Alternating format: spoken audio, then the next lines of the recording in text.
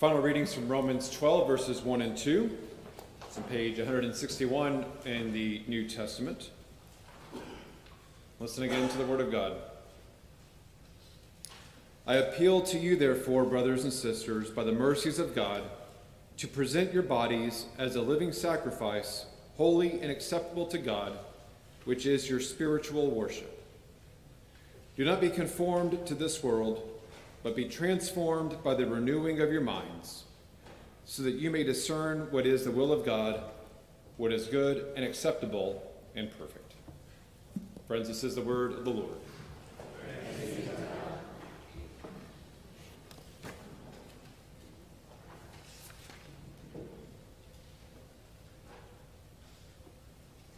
Well, most of you know that I'm a native Texan and how my first call in ministry was in Alabama. I spent around 3 years there, and I jokingly refer to that as my 3-year exile. When I went, I stubbornly held on to all of my Texan identity. Before I bought a Rangers jersey, and I was left there kind of in the store picking out which one. I picked Teixeira because it was the closest to Texas. It was TEX, right? There in Alabama at the time, they didn't require a front license plate. So I went through several Texas Longhorn decorative plates, kind of like this one that still sits in my office today. Yeah. And I never actually got a driver's license there because I really didn't want to let go of my Texas one. I think I'm past the statute of violations on that one by now. And you know, it's interesting, while Texas is definitely in the southern portion of the United States, I was repeatedly informed of how Texas was not the South. You know. And it grew to be a source of pride to respond, I know, Texas is Texas, right? Well, my prideful stubbornness reminded me of this short story by Craig Brian Larson, who described how on the way to work I noticed some interesting signs on the SUV in front of me. The spare tire mounted on the back had the words, Texas Longhorns.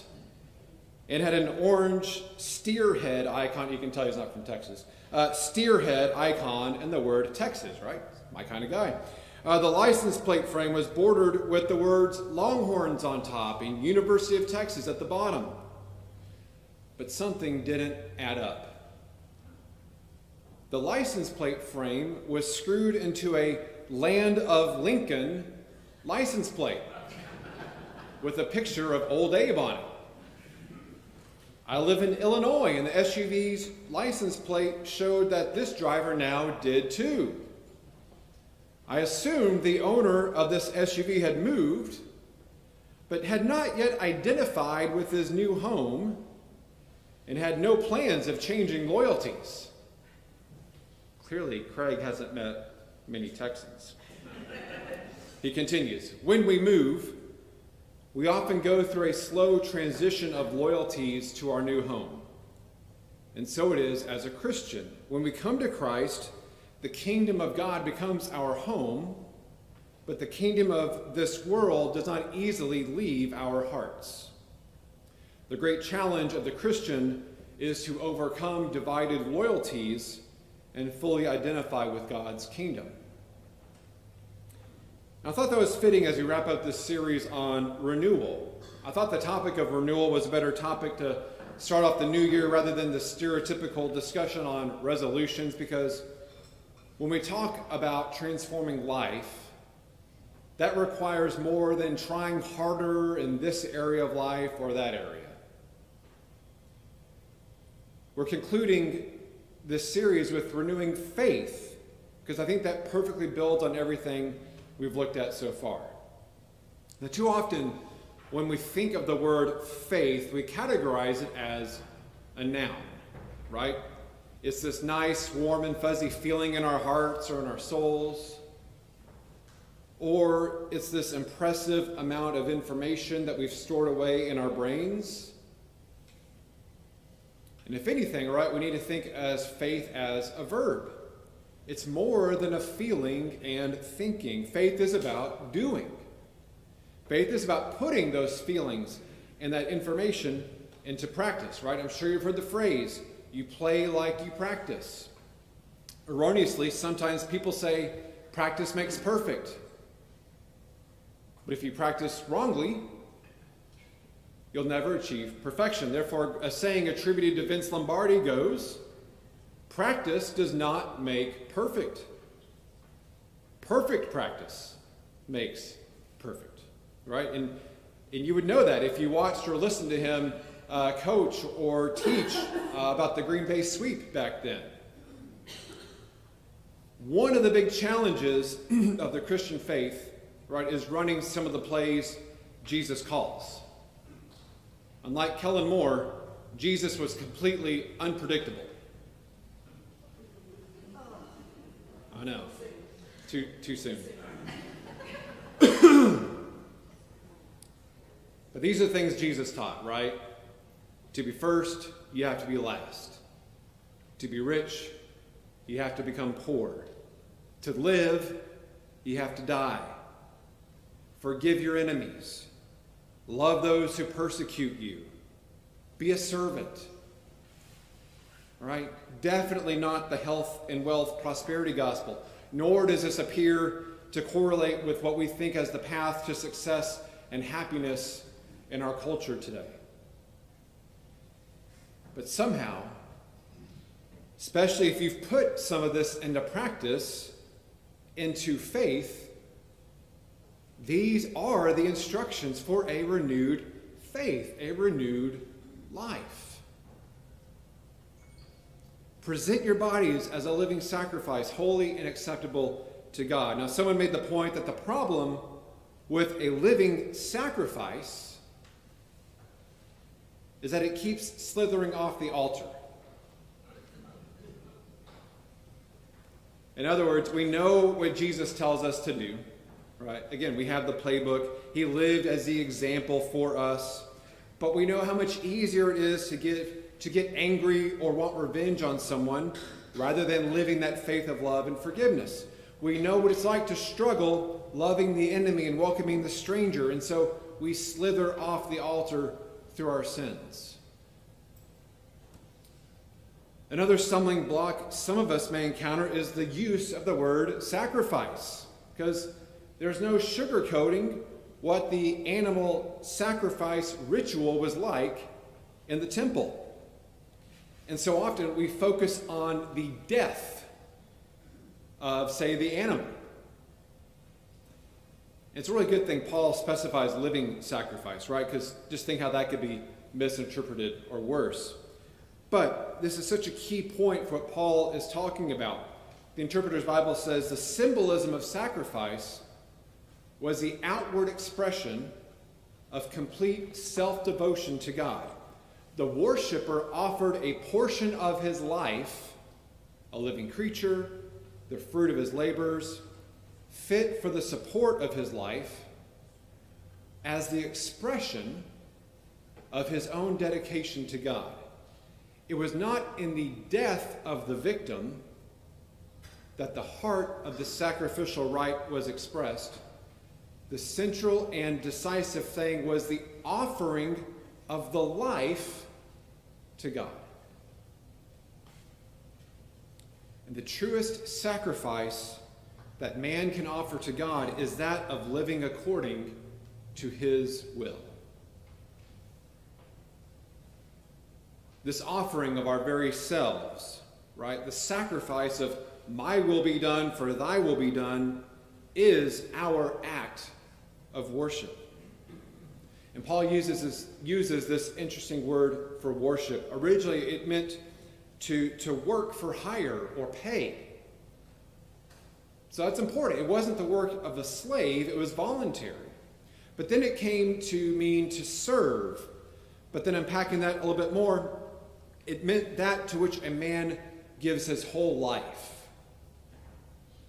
And in the Bible, it's never used as working or dedicating oneself for another human being, not even a king. It's used only in service to and worship of God. Yes, this hour of worship is important, but the other 167 hours of the week are to be dedicated to God as well. And Paul takes us into this incredible challenge in verse 2, right? Do not be conformed to this age, but be transformed by the renewing of the mind. When Paul writes about conforming, he uses a verb that means the outward form that varies year to year, day to day. Think maybe of any embarrassing fashion trend you might have been a part of in the past that you would never wear today.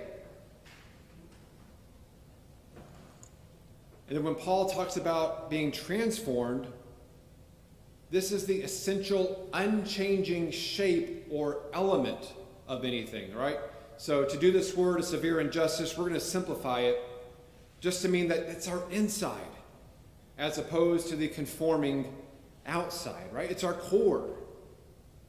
My outward appearance will change today when we leave here and go to the rodeo. I'm going to leave my robe here at church. That would look kind of weird there. And I'm totally conforming as city cowboy with my boots, pearl snaps, my belt buckle, which I never wear. I've got it all on because I'm conforming my outward appearance to my environment today. But my inward person will remain the same.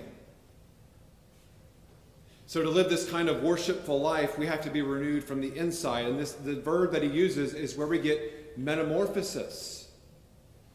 It's the same verb used for transfigure in Matthew's gospel. John Ortberg said, if we cannot be transformed, we will settle for being informed or conformed.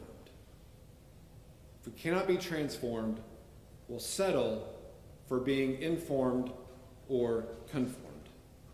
We need this renewal of our minds, of our faith, so we can live this kind of sacrificial, worshipful life each and every day. And that's living out our faith, the giving away of ourselves to the way of Christ. And our practice gets a little more perfect each day. And maybe it's kind of like learning to ride a bike. Something clicks. And by the power of the Holy Spirit at work within us, renewing our minds, all of a sudden, we're doing it. We slither off the altar less and less to where we become living sacrifices for God's glory. Now, it's been a while, but a while back I shared Ted Lasso's coaching on being a goldfish. He tells one of his players, you know what the happiest animal on earth is? It's a goldfish. You know why? It's got a 10-second memory. Be a goldfish. In other words, when we slither off, when we mess up, right? Own up to it, confess it, repent it, then leave it and move forwards. I love that. We have to let that go and learn and keep going. But I want to leave with you one other surprising animal example today. It was one of the great basic beliefs of the Stoics that there was a spark of God in every living creature. The skeptics laughed at this doctrine. God in worms, demanded the skeptic. God in dung beetles, whereat the Stoic replied, why not? Cannot an earthworm serve God? Do you suppose that it is only a general who is a good soldier? Cannot the lowest private or camp attendant fight his best and give his life for the cause? Happy are you if you are serving God and carrying out the great purpose as truly as an earthworm. Be an earthworm. Dedicate each hour, each action renewed by fresh determination, living the faith, so that the world looks at you and knows you to be a Christ follower, the great source of our renewal. It's in the name of the Father, the Son, and Holy Spirit.